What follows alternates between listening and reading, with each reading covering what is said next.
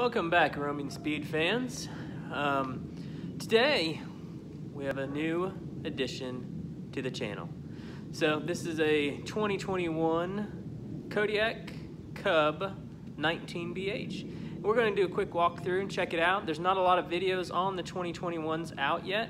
So this is, I think there's only about 3 or 4 that are out on the market right now. So I wanted to go over some of the features that kind of persuaded us to pick this one up. All right, everybody. Like I said in the introduction, it's a 198BH Dutchmen Kodiak Cub. This is a 2021, and we've looked around at campers. We've rented campers, anything from I think a 16-foot bunkhouse up to, I think the biggest one we ever rented was a 30-foot. So we settled in on this one. We do a lot of national park trips and things like that. And when you get a bigger camper, like a 26 bunkhouse, a 26-foot bunkhouse, it's hard to find spaces. In national parks, you know, you get in 19, 22 feet, you can usually get a pretty good campsite in those. So that's what persuaded us to go to a 19-foot. It's a little tight for a family of 5. But with this model and the layout inside, it actually works really well. So we'll do a quick walk around, check it out, and we'll go inside. I'll show you some of the cool features inside, and then you know, give you an opinion since we just picked this up about 2 or 3 days ago. So stay tuned. All right, guys, this is the 2021 Kodiak Cub, and as you can see, it comes standard with dual 20-pound propane tanks, has power jack with a light, comes standard with a single battery. It also has power leveling jacks with LED lights underneath. So at night it's got a good good lighting when you're trying to put the jacks down and help you set up in the evening. So, just like everything else, it's got pass-through storage inside there, has magnetic door catches, so, you know, a kid runs by, it doesn't rip the plastic off of it. Pretty good size slide. You'll see when we go inside, that's the dinette booth, and I think it's about 40 inches deep. So, comes standard with an off-road looking tire, comes with a not so traditional torsion axle. So there's no leaf springs, there's nothing. It's got a heated underbelly and sealed underneath here. There's your gray and black water valves. City connection, it's got the cable, 30 amp.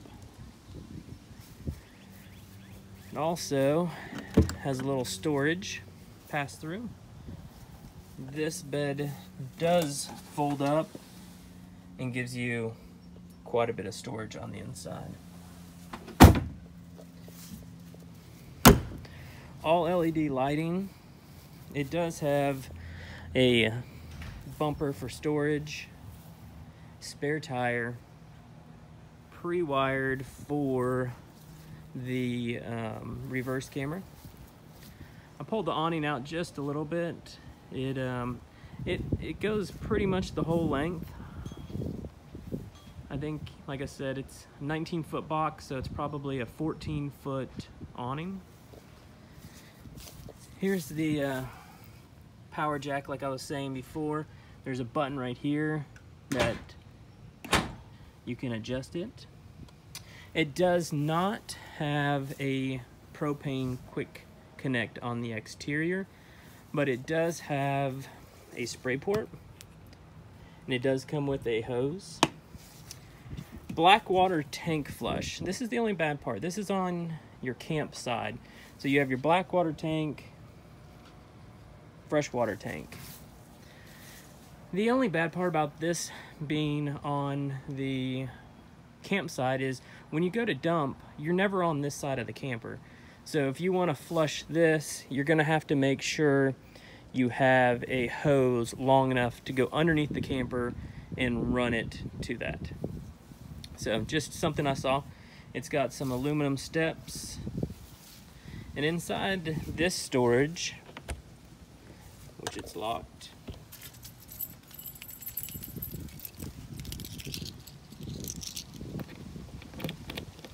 sorry about this, there we go.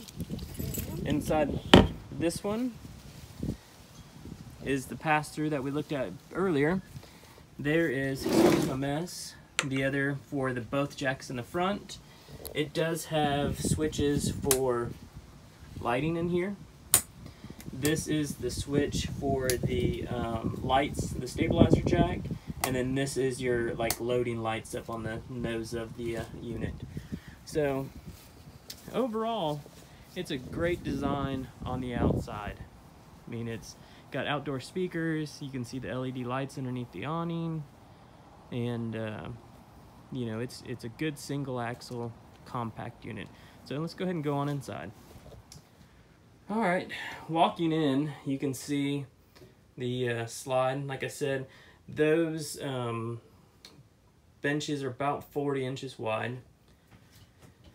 Little storage, and here's what kind of sold us on it. I'm gonna try to get this in frame here, is how much storage is in this thing. So you got storage all over in the kitchen, you got that one. We'll open all these up here in just a second. You got above the bed, you've got a little wardrobe there, and then a lot of people don't realize there's actually a little shelf right on the back side of the bed. So tons of storage, tons of light, lots of good windows. Here's the bunks we looked at through that storage door. So this one folds into us, and this one folds up. So it's kind of hard to do with getting it in frame. So you could stack, or you could store a lot of really tall items here. This is a 7 cubic foot refrigerator, I believe, for 2021. So let me get you guys set up. We'll start looking at things. All right, so we got lots of storage here. 7 cubic foot refrigerator. It's got a bottom drawer, electric, gas, Norcold, this is the brand on this one. Freezer, good size freezer. Glass top to kind of give you more surface. It does come with a sink cover underneath here, so you can have one big piece of surface. This, I will say, does not have a ignition system, so you have to have a lighter to light it, so keep that in mind. Good big sink, one big sink. It's a kind of a plastic polymer type material, but seems good quality. You got a huge storage here. You have lots of good storage in here. And everything seems pretty well built. It's got metal slides, so everything moves really good.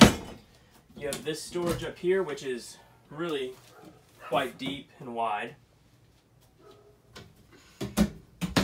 And then you got one underneath the stovetop also that is really, really wide. So, and then since we're looking at storage before we go in the bathroom, is you got a wardrobe that has a hanging rod also.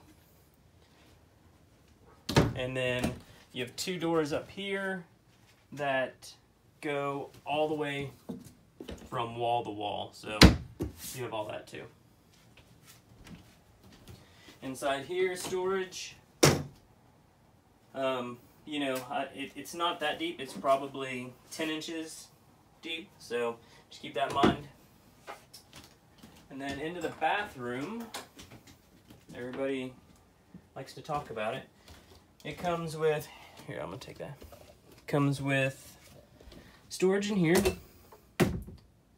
but it does hit the toilet, so it doesn't open, you know, more than, you know, 80 degrees.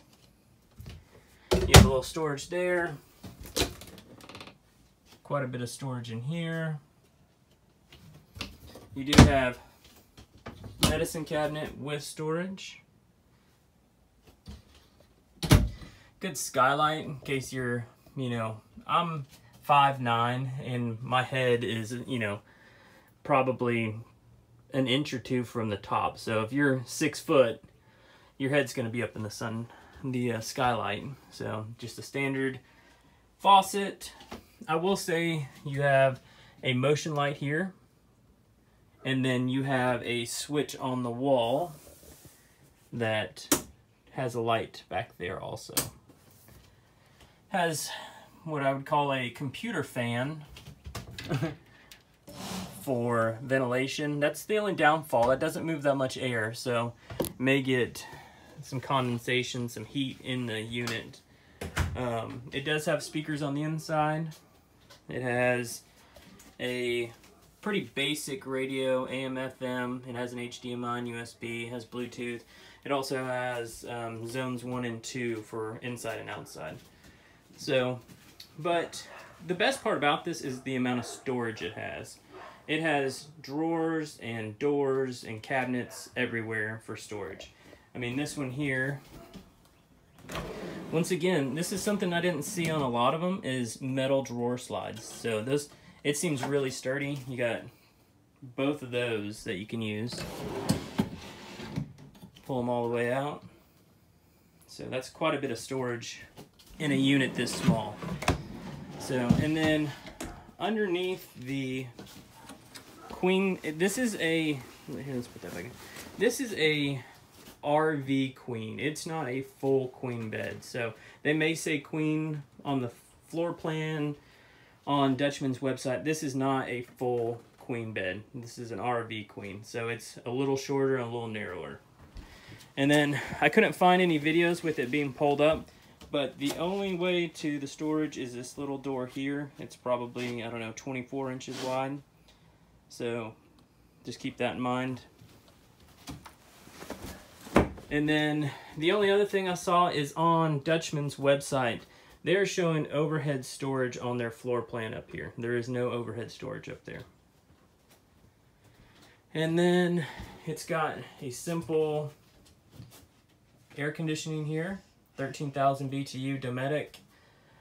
It does have a furnace, and it's non-ducted, so any air conditioning is coming out this side, the back side, this side, or you can adjust this little flap to bring it straight down. The heat only comes out of that vent right there. So I'm interested when we do some cold camping to see how well it heats everything up, but it should do just fine. And the last thing I'm going to show you, this is the information panel. Porch lights are the awning lights, the ceiling lights, and then we have our electric water pump, or electric water heater portion where you can switch it to gas, electric water pump for the slide, and then the awning. This is your fresh water, batteries, black tank, gray tanks. Just to let you know that this is just a standard template. You can see there's no for more slides here. And then this only has one black water and one gray water. So this button and this button is pretty much doesn't matter to us. So I will say that the electric portion of the water heater takes probably 10 to 15 minutes to warm up, where the gas is probably 5 to 10. So it's about half to use the gas.